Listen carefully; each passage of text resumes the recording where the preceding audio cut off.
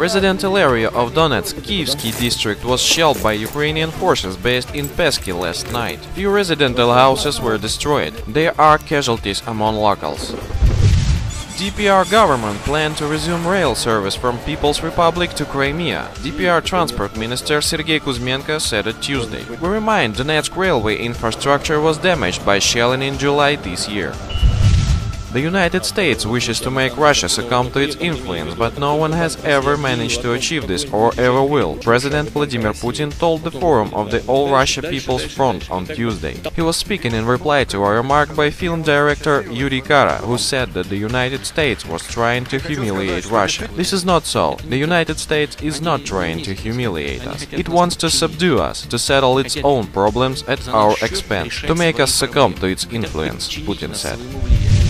The Ukrainian opposition bloc party demands from President Petro Poroshenko to revoke his decrees capping welfare benefits for the country's embattled Donbas. Parliamentarian Yuri Pavlenko from the opposition party told on Tuesday. Pavlenko said that there are 7,000 orphans in the zone of hostilities living practically in the verge of starvation. The opposition bloc demands from the Ukrainian president, guarantor of the Ukrainian constitution, to urgently cancel anti-constitutional decisions, Pavlenko said.